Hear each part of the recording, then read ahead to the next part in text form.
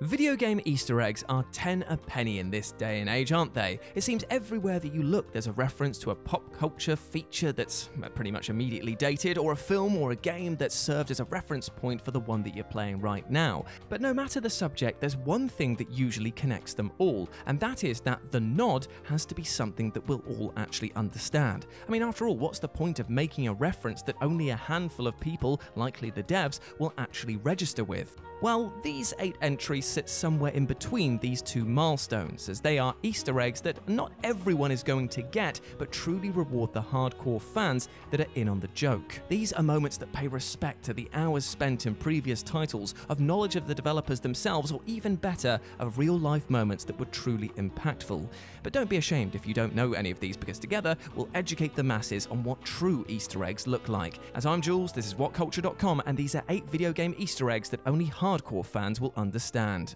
Number 8. Who would think of doing something so disgusting? Silent Hill 3. Horror video games often task players to confront their deepest and darkest fears, and more often than not you'll be forced to make your chosen avatar do something deeply disturbing. Things like going to places that you otherwise wouldn't even be in the same area code as, taking on villains whose shadow would make us scream, or as was the case of Silent Hill 2, making us reach into a dirty toilet to fish out some goodies. Now, James Sunderland is a man that's going through an awful lot, so maybe we should be a little bit more lenient with his amateur plumbing desires, but still, you wouldn't catch me dead putting my arm down a U-bend of any of these bogs. I mean, look at the state of them. Which actually is what makes an Easter egg in Silent Hill 3 all the more rewarding. For when Heather is asked to do the same sort of exploration, if you have a save file of Silent Hill 2 on your memory card, the game will trigger a special cutscene.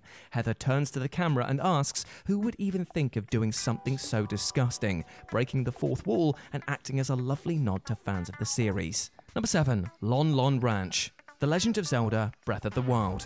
It goes without saying that Ocarina of Time might well be one of the best known and most cherished entries in the entire Legend of Zelda franchise, having wowed players the world over and likely being a hefty pillar of many a childhood.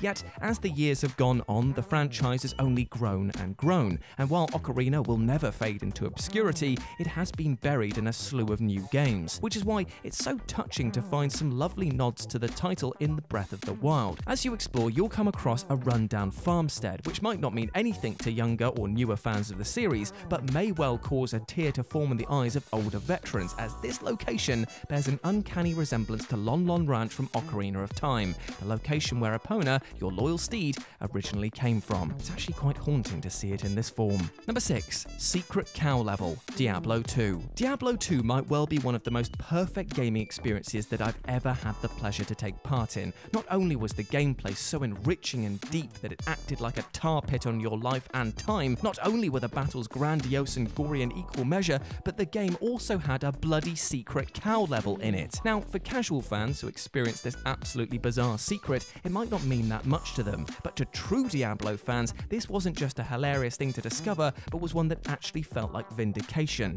For you see, upon Diablo 1's release, rumours began spreading of a secret cow level in the game that could be accessed by clicking on a dead cow. In fact, there were tons of other methods, all of which were false. And this grew to such fever pitch that the devs even had to officially deny its existence, which of course only made people believe the rumours even more. So when Diablo 2 came out, fans were delighted to find that the secret cow level did exist and soon became one of the most infamous areas of the game, with veterans of the franchise smiling ear to ear at its inclusion. Number 5. Now I'm playing with power. Injustice 2. The Injustice series of fighting games is basically a treasure trove for superhero trivia and references, as not only are the titles exceptional in their gameplay and narrative, but also a clear love letters to DC mainstays. In fact, so rich are the quips, customizable items, and references that many will actually go over the heads of more casual fans. Take, for example, the mid-round barb that's thrown out by the Scarecrow in Injustice 2. If you manage to best a foe with this fear-fueled fanatic, he might shout out, "Now I'm playing with power," which might seem really odd at first, but to anyone who's a fan of Nightmare on Elm Street, this will make perfect and hilarious sense. You see, Scarecrow is played by legendary horror actor Robert Englund, who is most famous for his work as Freddy Krueger in the Nightmare on Elm Street movies. In the fifth and quite terrible installment, Freddy harasses one of his victims while they're trapped inside a video game and utters the same line, itself being a reference to Nintendo's famous NES slogan. It's a blink and you'll miss it moment, but one that's truly rewarding for fans of Englund's work. Number 4. Booing on the ball, FIFA 13. Sometimes the best Easter eggs are those that reference things that happen directly in real life, and while the FIFA series might be the last place that you think to look for hidden secrets, FIFA 13 contained an absolute belter that was back of the net. I'm sorry. So back in 2011, during a match between the Colorado Rapids and the Seattle Sounders, Colorado midfield Brian Mullen, in a desperate and aggressive attempt to get the ball off of Steve Zakuani, committed a brutal 2-foot tackle which ended up snapping the poor bloke's leg. It was genuinely disgusting, but was a move equaled only by the man's response when interviewed later, in which he said, "It was a tackle that I've done hundreds of times and I'd probably do it again." Big boo energy, right? Well, FIFA 13 sure thought so, because in the game, if you chose to play the two teams against each other and Mullen was on the ball, the crowd would boo and taunt him. To a casual fan, this would be confusing, but to those that went deep on either football team, they'd be reminded of his movie villain actions. Number 3. The hidden golf game. Nintendo Switch. If you're a true and blue Nintendo fan, then even the mere mention of their 1984 game Golf should bring a tear to your eye. However, it's not a tear that comes from its quality or lack thereof, but because it was the first game that Nintendo's beloved late president Satoru Iwata produced. He was a true icon of the company, making countless appearances for Nintendo and cemented himself as a kind and hard-working individual with immense respect for the video game industry. His passing in 2015 was one of great sadness, and so, as tribute to the late great, Nintendo hid a copy of Golf on every single Nintendo Switch, which was only playable on the date of his death, July 11th. It's a touching and loving reference to a man who gave so much to the company and helped shape countless childhoods. And for true fans, it really is something special to behold, or at least it was, because the game was quietly removed in a later system update. That's actually quite sad, isn't it? Number 2. Warm socks. Horizon Zero Dawn. It's very common for some video games to have crossover moments and references to other titles, be they little digs or homages to those that inspire them. However, very few seem to be as in-depth and heartwarming as the relationship between Death Stranding and Horizon Zero Dawn. You see, Death Stranding uses the graphics engine developed by Zero Dawn's design team Guerrilla Games, and as an homage, you can find long neck holograms with relics within the Kojima-headed masterpiece. But this is nothing compared to the gift that Death Stranding sent back to Zero Dawn. Across her journey, Aloy will come across 3 extremely rare items that have been lifted directly from Death Stranding.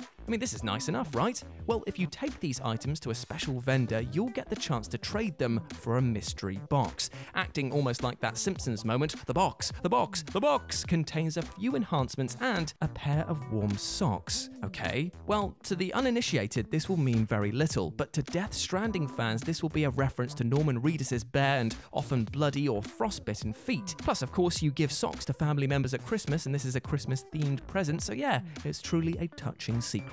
And number 1, Dice LA outfit, Battlefield 4. In the world of online multiplayer games, sometimes your chosen skin can say more about you than words ever could. Remember those flaming helmets from Halo 3? If you had one of them, it was like being a minor celebrity as people just fawned over the admittedly quite naff looking nowadays flame effects. However, this was nothing compared to the awe that you'd evoke if you started strutting your stuff in the Dice LA outfit in Battlefield 4. Now, to noobs of the series, this plain white garb would mean very little, but to anyone who followed the dev diaries or alpha gameplay footage would know this skin was only available to actual employees of Dice LA. However, that's only one part of the story, as you could unlock this skin for play as well, but it took an insane amount of research from the player base to find out how. It would actually take too long to detail how to complete these steps, but let's just say that it requires reading Morse code off of lantern signals, pulling switches that are hidden around the map, destroying specific items, and then entering a unique code in order to unlock the skin. This truly was an Easter egg for the hardcore of hardcore fans. And there we go, my friends. Those were 8 video game Easter eggs that only hardcore fans will understand. I hope that you enjoyed that, and please let me know what you thought about it down in the comments section below. If you want to chat to me further, you can do so over on Twitter at RetroJ0, or you can swing by Live and Let's Dice, my personal gaming channel where I stream every single Wednesday and Sunday. Great to see you over there. But before I go, my friends, I just want to say one thing. We detail today a lot about hidden Easter eggs, little nuggets of wisdom that actually meant a lot to the few that found them. So let me try and pass on some good knowledge to you, my friend, today, because you, yes, you, listening to this video, you are an absolute ledge. You deserve love, happiness, and respect, and a great and happy life. Do not let anything or anyone tell you otherwise. You only get one chance at life on this crazy blue marble, so let's make the best of it. I hope that you're surrounding yourself with friends and families and love and support, but always remember one thing: even if one of these areas is faltering, you are never alone, okay? You can speak to people about your problems. You can get help because people want you to do well. No one wants to see another person suffer. So I hope that you go out there and you absolutely smash it, you big ledge.